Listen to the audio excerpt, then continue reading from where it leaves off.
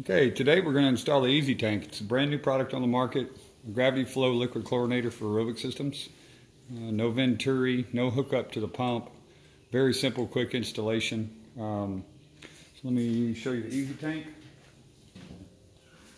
Got a 3-gallon reservoir Easy Tank. Got a cover lid with the serial number. Also has our phone number on it. Everything information-wise you need to get a hold of us. It's got a fill lid. It's got a compression ring and your vinyl tubing. Homeowner's manual. Goes through everything you need. Also has our contact information on it. Picture illustrations. Comes with a snap tee. Snap tee snaps onto the pump piping. And this fitting will already be installed on the end of the vinyl tubing. I've already glued one on. We've used a 1/2-inch clear pipe. You will use 1/2-inch white pipe. I've done the clear just for the demonstration to show you how it works. We've got a pump tank assembly here with a pump in it. I put a water hose in it so I can fill it for the display. But that's your sprinkler pump, and this demonstrates the pump tank that's attached to your aerobic system. So your riser will already be concreted into your lid. I have to use an adapter ring. Got a yellow safety lid. Riser, make sure your riser has the tabs in it for a safety lid. If it is an older riser, you will need to change this riser ring out.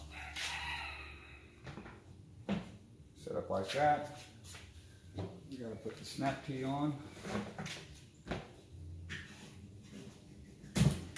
This pops on there.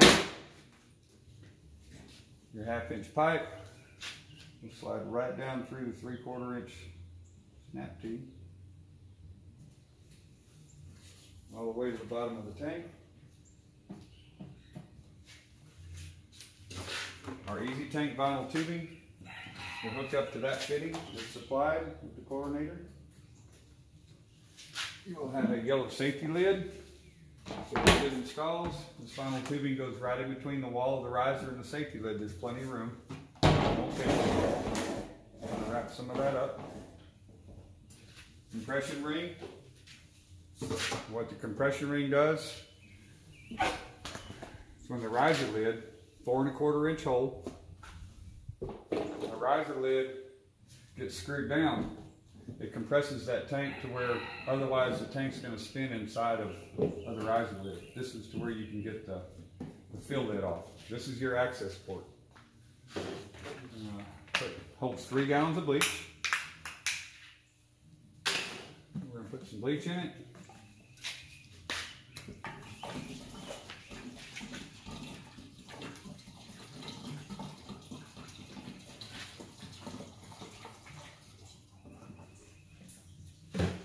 You will drip out approximately 1/4 cup of bleach when you fill this thing for the very first time.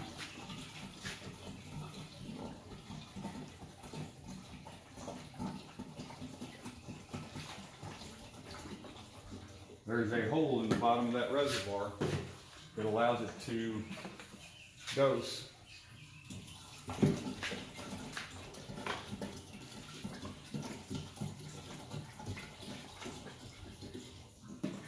Once you've filled it up full of bleach, you reinstall the gasketed lid snugly. You don't have to overbear it. And what's going to happen is as that's draining out, you'll notice in my 1/2-inch pipe, clear, there's a column of water starting to be pulled up in that pipe. So the tank works under a vacuum. It's a vacuum controlled liquid dispensing device. That column of water, when it stops dripping, will stay above the effluent line until that reservoir runs out of bleach. So as you can tell, it's already slowing down on what was running out. We're going to let that equalize for a minute. It will stop dripping when it goes under a vacuum.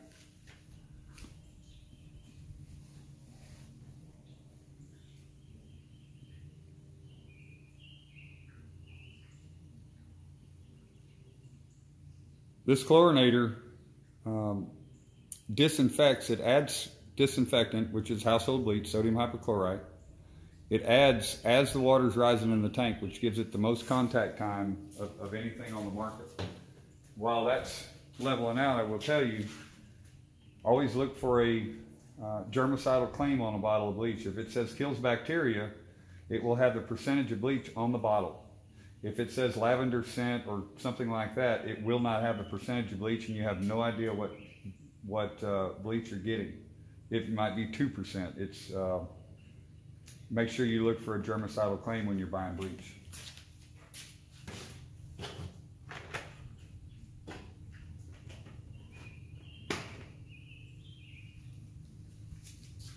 So you can tell it's already slowing down. It's going under a complete vacuum. And once it achieves the vacuum, it will stop dripping. And sometimes it takes a little time.